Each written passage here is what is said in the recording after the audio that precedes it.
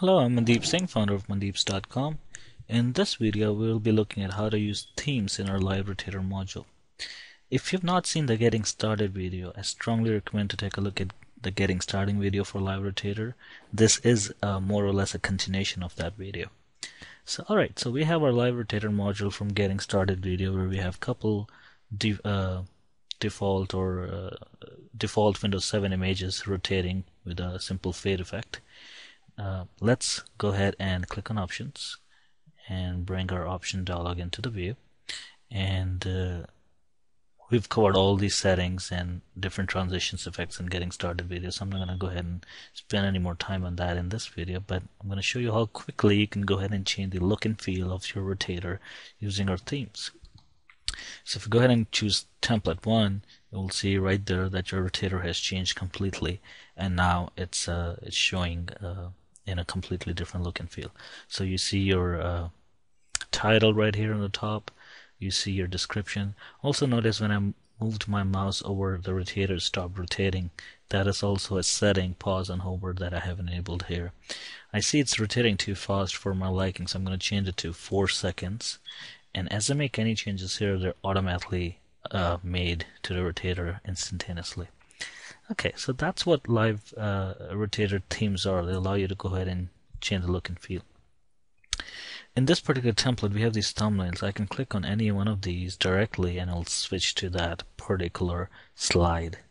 So if you missed how these title and description are coming from Getting Started video, then we can cover that really quick. We can go to Manage Slides, and here's all our slides. And if I click here, you can see Amazing View.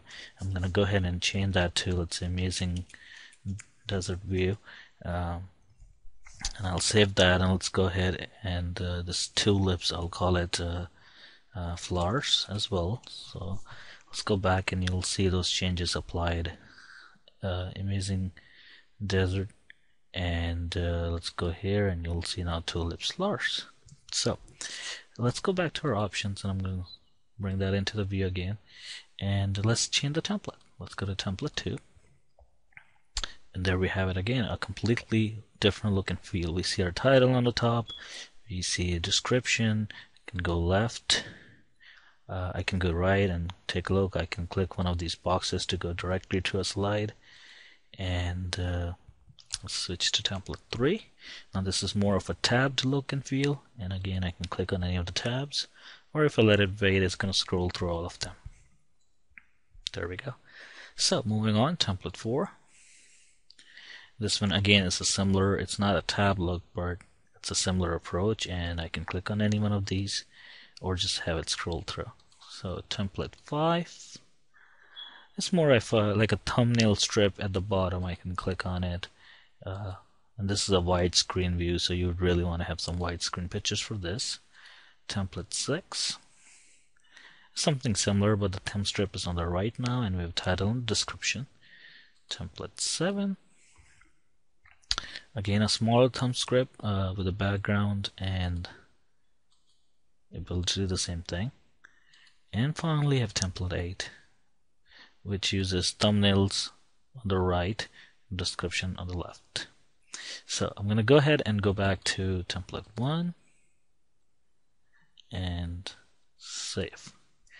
Okay, so are we limited to the number of templates? No, of course not. You can always add your own templates.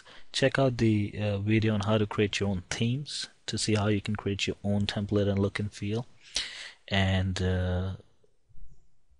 let us know if you have any questions or concerns. If you need help creating any of the templates, we'll be more than happy to assist you. Just open a support ticket on our site, and we'll help you create a template or look and feel to match your site.